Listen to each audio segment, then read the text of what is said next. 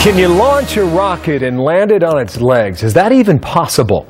The SpaceX Falcon 9 will try and show off its gams over the weekend when it tries to land on its return mission from delivering supplies to the International Space Station. This is a far-out idea. Corey Powell, editor-at-large, Discover Magazine, here to talk about it. Good morning. Good morning. To you. I guess we're about to find out whether this thing works or not. The big idea is what, Corey? The big idea is making space travel and space transportation drastically cheaper. Right now, you launch a rocket, you've built $50 million, $100 million worth of hardware in that rocket, you launch it and you throw it away. And that's part of why it's so expensive getting into space. If you could make a rocket that's completely reusable, you can bring down the cost of space travel drastically for tourism, for satellites, for anything. And you think about the private sector, too, that's getting more and more involved in this. Absolutely. That'd be a giant step forward, really, for them. There's a challenge here, clearly. What is it?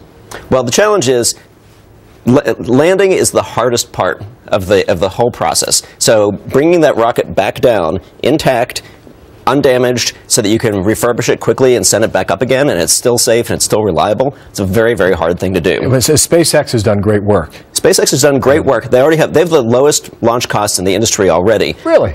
In principle, if they can pull this off and make a fully reusable rocket, let's say they can make launching 1,000 times cheaper than it is now. It's not a little change, it's a drastic change. If that's the case, then we're going to see the technology for space explode. But how does SpaceX plan to do this?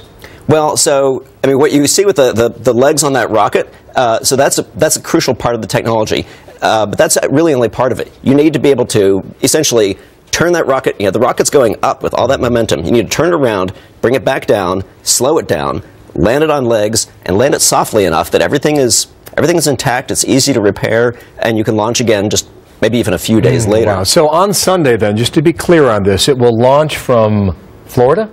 It's Cape Canaveral? No, it's launching from. I apologize. I've got Cape Canaveral right here. All right, with 8,000 pounds of supplies to go to the International Space Station. What's intriguing about that is it's actually bringing something similar to the ISS. This is an interesting mission. So here's this rocket that has legs. Part of the cargo inside is a second, very different kind of pair of legs, robot legs that they're going to attach to a robot torso aboard the space station, and actually have a walking robot on the space station, the idea they can eventually do outdoor walks. But just to finish and complete the launch in the mission on Sunday, it will then come back to Earth, and we will find out on Sunday whether or not it works. Right, so this is a test mission. The first stage only is going to have those legs. It goes up, they're going to bring it down, and this time they're bringing it down over water. It's probably going to crash land. They're not planning on this one to be successful. This is to prove that they can deploy the legs. If this works, then the next one, SpaceX has been very, very methodical. First they did tests, now they're doing a test over water, then they're going to do a test over land. Then if this works, they're going to make a reusable second stage, make the whole thing reusable.